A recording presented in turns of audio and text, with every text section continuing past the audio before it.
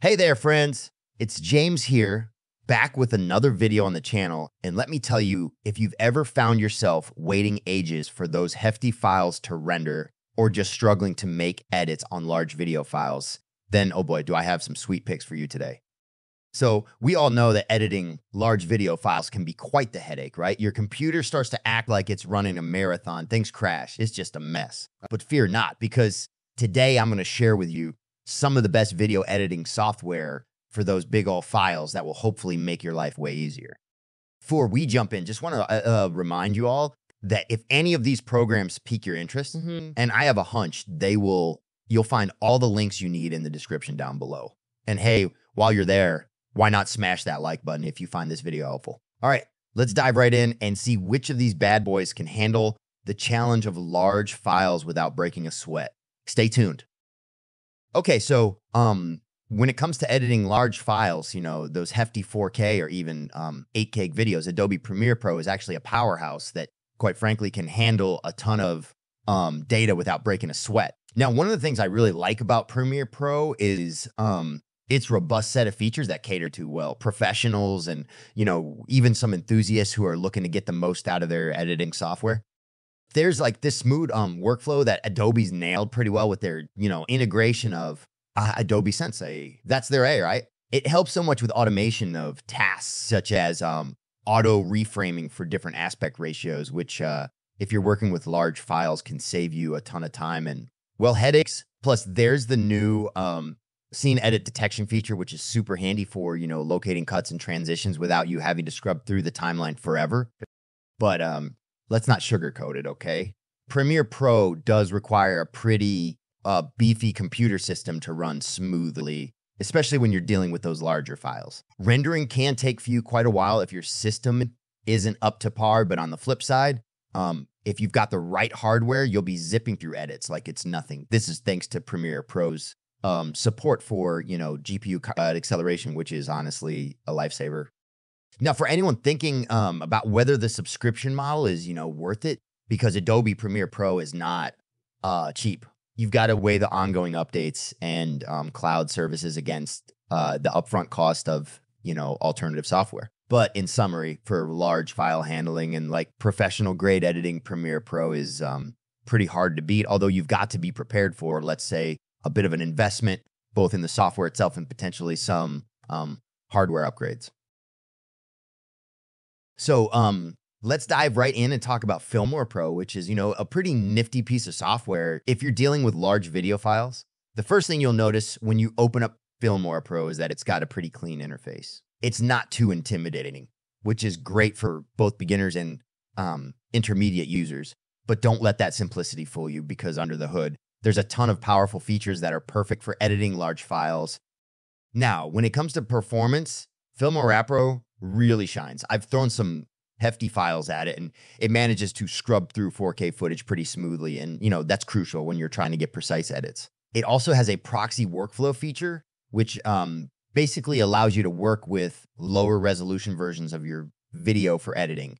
And then you can switch back to full resolution when you're ready to export. This really helps to avoid lag and makes the editing process a lot smoother. Let's talk about the range of tools available. So Filmora Pro comes packed with like advanced color correction, audio mixer, and a bunch of visual effects that can really enhance your videos. And, you know, having these tools in one place means you don't need to jump between different programs, which can be a real pain when you're working with big files. Plus, they've got this feature where you can directly upload your finished videos to YouTube, which for someone like me is super handy. Finally, there's the question of value for money. And I got to say, Filmora Pro hits a sweet spot. It's not free, but it's also not going to break the bank. And when you consider the amount of features packed into this software, I'd say it's well worth the investment. Overall, it's a really solid option for editing large video files. It balances power and simplicity, and that makes it, you know, one of my top picks for video editors out there.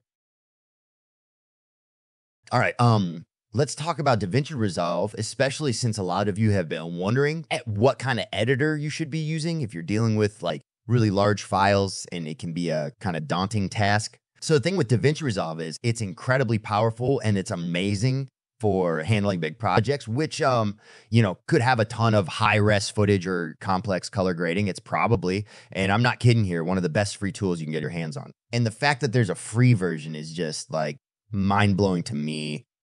Now, when you jump into it, you might find the interface a little intimidating, just because of all the features packed in there. But once you start messing around with it, you'll find that it's super intuitive. It handles large files pretty smoothly, and the rendering speed, guys, it's top notch. It's like if you got the right hardware to back it up, you're going to see some really quick render times, even with hefty files, which is a huge plus when you're deep into editing and just want to see your work come together fast.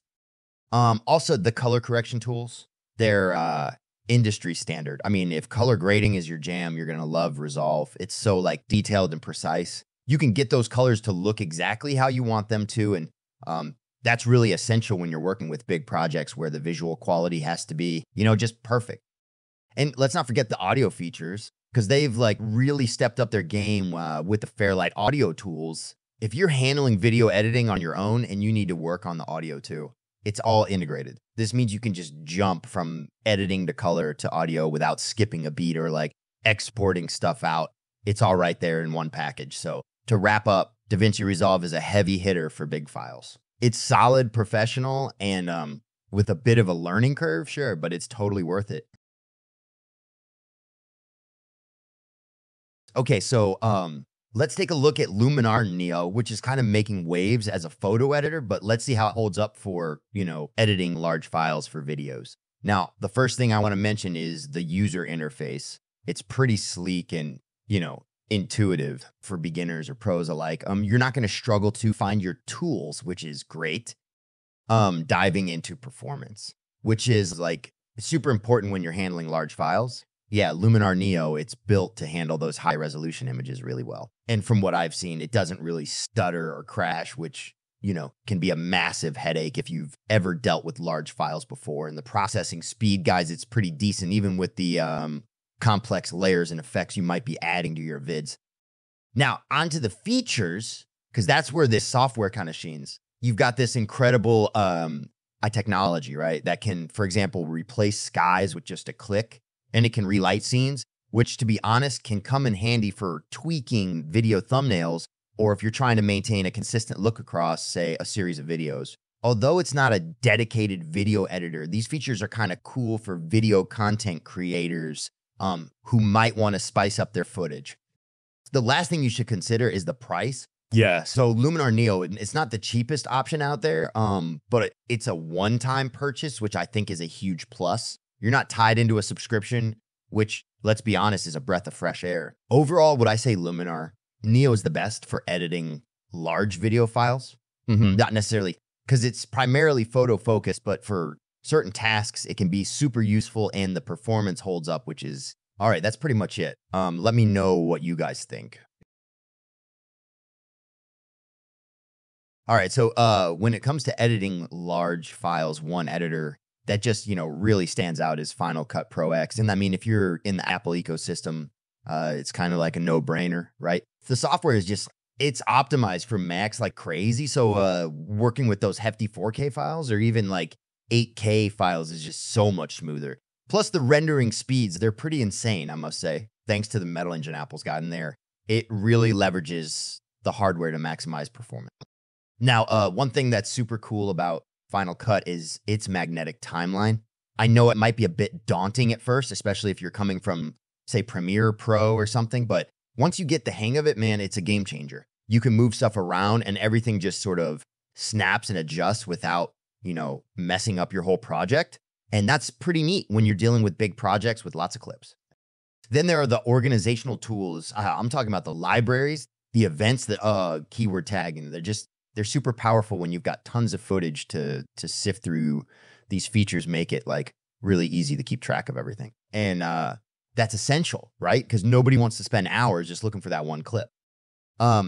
And I got to mention the ProRes codec. If you're working with large files, ProRes is your best friend. It gives you this beautiful balance of compression and quality, which means your files are manageable without sacrificing the looks. Plus, Final Cut just handles ProRes so well. It's buttery smooth in playback and scrubbing, even with the massive files. So Yeah, in the realm of large file handling, Final Cut Pro X is definitely a beast. All right, guys, we're about to wrap this one up. I really hope you found this rundown of the best video editors for handling large files helpful. It can be such a hassle when you're plowing through big projects, so I'm stoked to help you find something that makes your editing process just a little bit smoother. And hey, if you're looking to snag any of these products or just want more info, just cruise on down to the description box. I've dropped all the links you need right there, so you can, click away to your heart's content. Don't forget to smash that subscribe button if you haven't already. Joining our family here means you're in for loads more software reviews. And hey, let's be real, you don't want to miss out on any of that goodness, right? If you've got a question, or maybe you want to share your experience with one of these editors, go ahead and drop a comment below. I love hearing from you guys, and I'm pretty dang good at getting back to folks, so fire away with those thoughts and queries. And for more content just like this, check out my other videos. There's a bunch of them waiting for you, and who knows? You might just find something that hits the spot. All right, that's a wrap. Thanks for watching, and I'll catch you in the next video. Keep editing like a boss, folks. Peace out.